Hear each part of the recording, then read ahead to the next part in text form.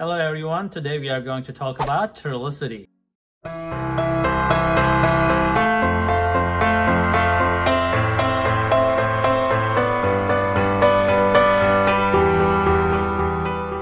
So you probably hear or see on TV or on other advertising channels about Trulicity. Again, I do not work for Trulicity, so I'm just going to talk about Trulicity since I'm a diabetes doctor and I see patients with diabetes all day long. We have a virtual diabetes care center where you do not even have to go to the doctor. So we actually see you from home. We send your prescriptions in, we follow you every day through an app so that you don't actually have to do anything. So we do everything for you. Now, in case you're prescribed Trulicity, or if we decide to prescribe you Trulicity, we will go over some features of Trulicity so you're not in the dark, so you understand what's going on with you and the medication. So, Trulicity is a gastrointestinal hormone. So your doctors will prescribe this medication or similar medications such as Bydureon, Byetta, Ozempic, and so forth. There are some medications similar to Trulicity. Some of them are better than the others. In my opinion, the best medication in the market in terms of the GLP-1 class is Ozempic and Rybelsus, since they have a proven record of the best efficacy and weight loss in terms of helping with diabetes. So although Ozempic is better than Trulicity, sometimes your insurance will only cover Trulicity, and I think it's still worth giving a shot if your insurance does not cover Trulicity or Rybelsus. In this case, I'll tell you a couple features of Trulicity. First of all, it's a gastrointestinal hormone, and it makes your body make the insulin. So the way it works is that normally when you eat food, your gastrointestinal hormones get activated to stimulate the insulin in your system. Now, in patients with diabetes, this unfortunately is not working very well. As a result, these medications boost the gastrointestinal hormones so that your body can respond with insulin to the food intake. The good thing about these medications, including Ozempic, Trulicity, Bydureon, etc., they do not necessarily drop your blood sugars if you didn't eat well or if you're exercising too much. You know, as a diabetic, you probably know what actually can drop your blood sugars. So insulin can definitely drop your blood sugars. There are some medications like glipizide, glyburide, glimepiride. Those are the medications that actually force you to eat. On the other hand, medications like Ozempic or Trulicity, actually they reduce your appetite and they actually encourage you not to eat. So that's a good feature because you will end up losing weight. So what happens with these medications, again, your body realizes there's food early on, so it increases your appetite and fullness sensation. So as a result, the weight loss happens. Appetite goes down as well. It basically slows your gastrointestinal system as well. So anytime you eat something, the next time you get hungry is going to be much later. So that's also another feature that these medications help your body. There are some hormones also in our system that actually goes up after we eat, which paradoxically elevate your blood sugars in patients with diabetes. We call that hormone glucagon, and that hormone is suppressed with Trulicity or Ozempic or Bydureon, and as a result, you will have a better chance of preventing a spike in your blood sugars. Now, what are the side effects? Since these are gastrointestinal hormones, basically your body will have some reaction to it, such as nausea, diarrhea, constipation, and so forth. Those side effects are generally temporary, so if you can deal with it for a couple of weeks, they tend to go away. It may not, but in most cases, they do go away. Appetite reduction may persist, so you may lose actually a lot of weight. Again, Ozempic has been proven to be much better than Trulicity in terms of weight loss efficacy and A1C reduction, but Trulicity does a fair job as well.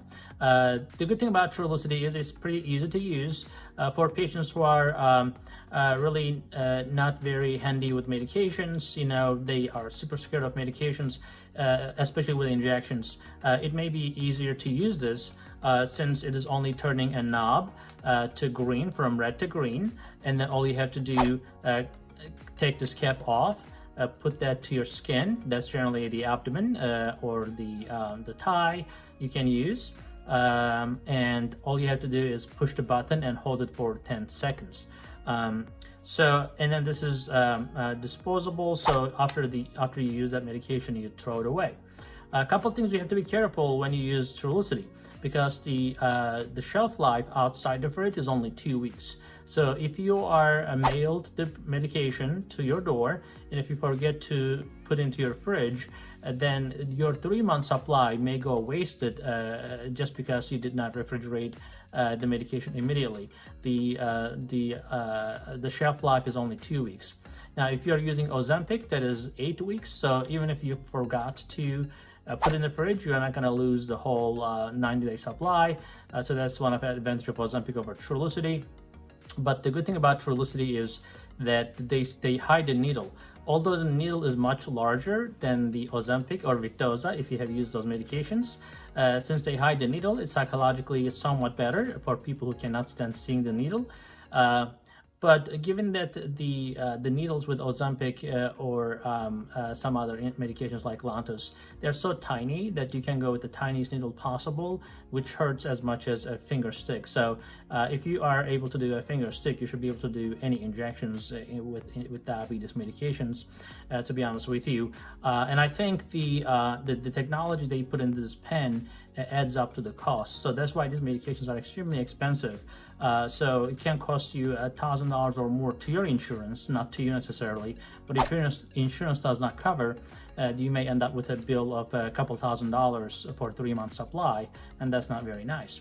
Now at sugarmds.com, what we do is we have our own pharmacist. We check your insurance to make sure that the medication is covered to begin with, or we look at the whole class. We look at all different medications, see what is really covered under your insurance. So for example, if Ozempic, although is much better medication, but if Ozempic is going to cost you $500, but Trulicity will cost you $50 for your insurance, then of course I will choose Trulicity. The difference is not night and day. So, but if you are paying, let's say, $30 out of pocket for Ozempic versus Trulicity, I'll probably choose Ozempic because I know it works better.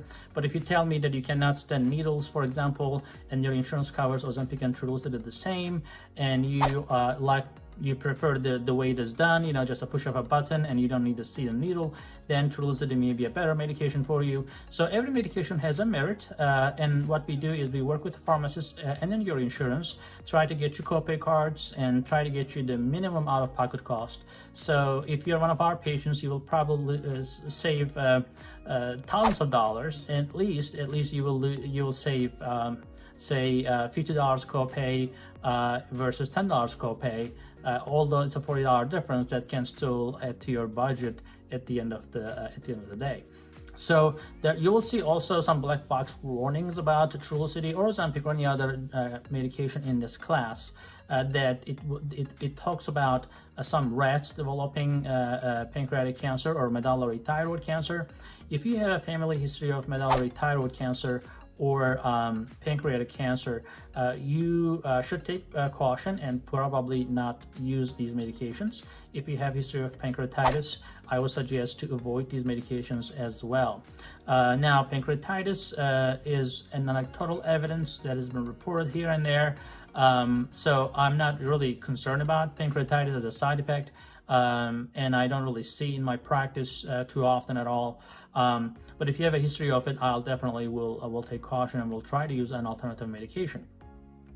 Again, the cancer story, it's not necessarily seen in human beings, so it's only seen in rats. So overall, it's a very safe drug. But if you have a family history, if your risk is slightly increased, although the risk is not that great in terms of increasing the risk of cancer with pancreatic cancer or medullary thyroid cancer, I would still be cautious if you have family history. So these are the basic fundamentals about Trulicity, and these are things that they don't tell you on TV ads, or they tell you, or you misunderstand, or you don't really understand what's going on with these medications. I hope this helps you with understanding Trulicity better. And if you Have any questions? You want to save money, you want to be monitored remotely, you want virtual care, you want telemedicine, we have all that at Sugar MD. So consider us, and please give a thumbs up and subscribe to our channel for more videos. Have a wonderful day.